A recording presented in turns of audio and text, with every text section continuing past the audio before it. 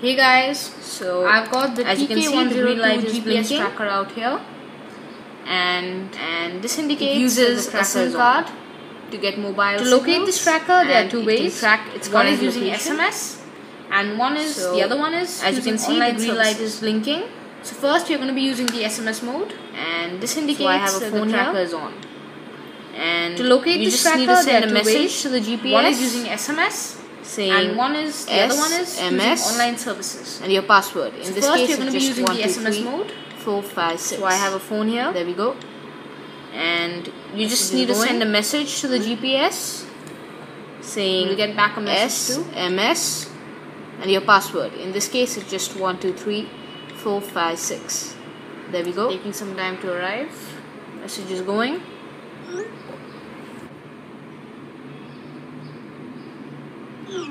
As you can see, I got back an SMS.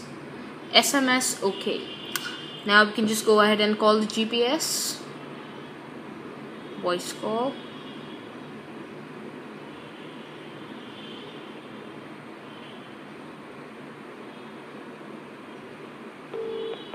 So the ring goes,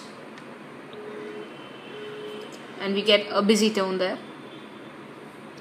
Let's just go ahead and see. It will send back its coordinates now. There we can see.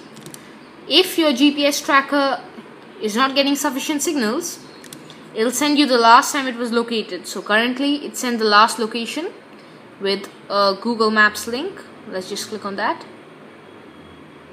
and it will show me where the device is. Let's just let it load. Yep, there we go. It's just loading and showing where it is. It's pretty much it.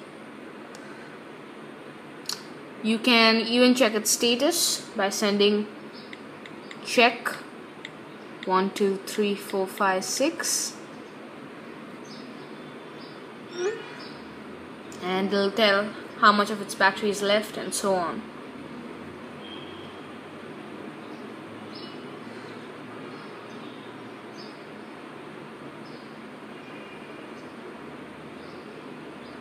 Just taking some time. There we go. It shows GSM 100%, GPS OK, and battery at 66%. Now its battery can last as long as 4 days, depending on how often you use it. So this is how you locate it using the SMS mode.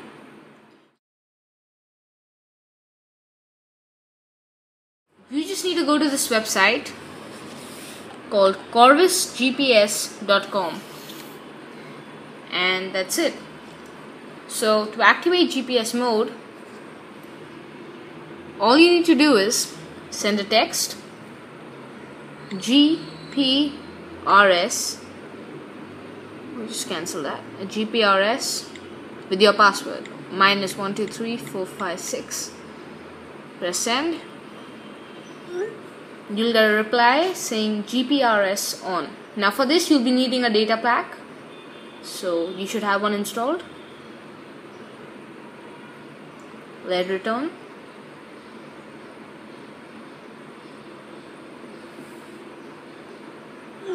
So we get GPRS OK.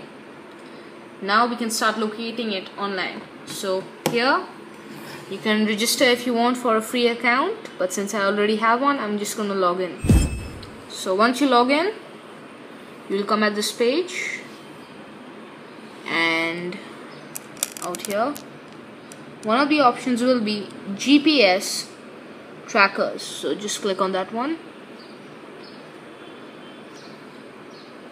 Now as you can see, I have already put mine out here, but you can just register your own one by adding a new device, selecting which type of device you have, and so on. So now let's just go ahead and locate it. So as you can see, it's been updated very recently. Not that, sorry, not that. Yep, that's it. And now let's see. So it's going to open up a map,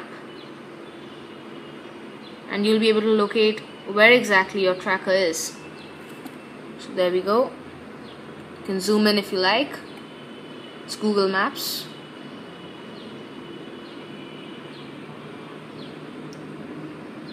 Yep. So there we go. That pins our location.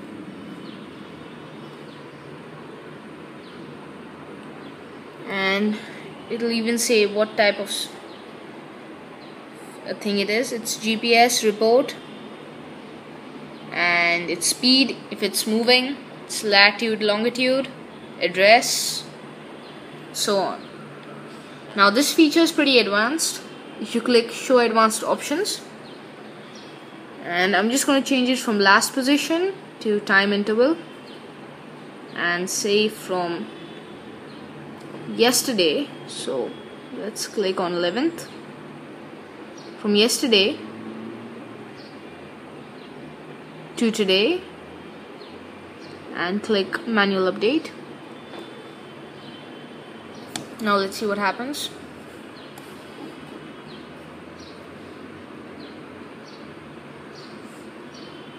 It's just working on it.